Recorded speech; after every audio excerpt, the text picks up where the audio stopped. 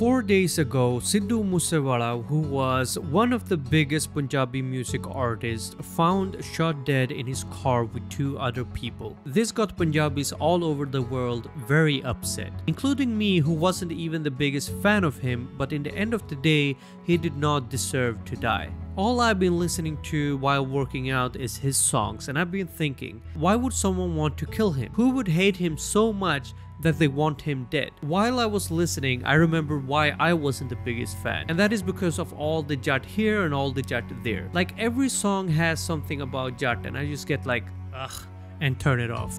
But this time I continue listening, and what I realize is that he's telling his story and his truth, and honestly, some people just couldn't handle it. It's been a very tough year being a Punjabi. First, it was Deep Sidhu who got killed, and now it is Sidhu Moose Wala, and they're giving different reasons for why he was killed. Some are saying that it was just a hate crime thing, jealousy and gang related. Someone is just saying that it's a political game. No one knows for sure, but what we do know is someone really hated him that much that they wanted him dead. And this is a very big problem, not only in Punjabi industry, but all over the world. Here in Sweden, I can give you the best example. But a surge in gun crime here and nationwide has made Sweden one of the worst countries in Europe for gangland shootings. Rappers are killing each other like every other day just because someone roasted someone in their music video. Now let's be honest, we all have someone that we hate very much, or at least dislike. And I'm not gonna sit here and say like stop hating people and like obviously that would be something that would be wonderful, but people are not even listening to our gurus, so why would they listen to me? The story I want to tell in this video is to explain how to use hate as your advantage and not in a way that will make you a bad person. And to do that, I'm gonna give you an example that really speaks to me, and I really hope that you get something from it too. I'm gonna start talking about my favorite Swedish guy. And if you know me, you know that I'm a huge fan of Zlatan. Now, we're not gonna talk about the sports side of Zlatan. What we're gonna talk about is the mentality of Zlatan and other pro athletes that were at the top of the game. And now I'm talking about like serious top elite athletes. Sometimes it's better to be the bad guy, because then you know really what the person think about you. Because when they say they like you, you don't know if they like you. But when they say they hate you, then you know they really hate you. But I make haters become my fan. That's my problem.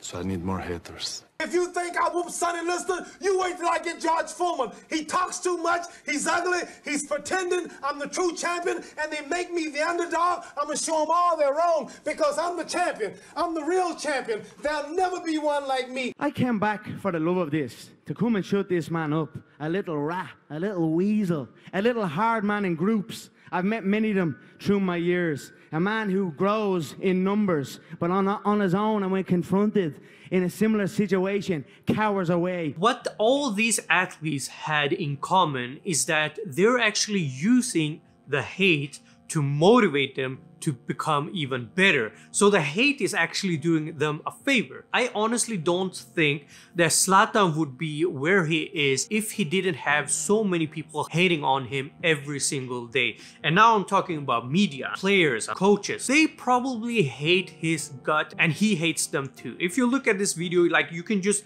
see the hate in his eyes. And if you look at McGregor, like, he is the king of trash talking. He just destroys his opponent by calling in names, talking trash, and like, he goes all in. And as soon as the fight is over, they're hugging each other. They're like, okay, let's get it over with.